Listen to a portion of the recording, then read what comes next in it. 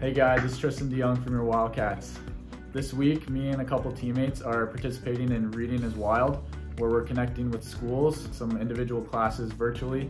Fortunately, we can't be there personally because of COVID, but you know, it's still a nice experience to be able to read to the kids. This was something that they were really looking forward to. We prepared for a few days in advance. We all made sure we had our jerseys ready, and we made a big poster with the players' names, and all the kids participated in making it, and they were just really excited. And it was great. Like, the players interacted so well with the kids, and they were going through the same pages as the players. So as the players were reading, they were turning the pages with them. I have a little group of hockey players in my class.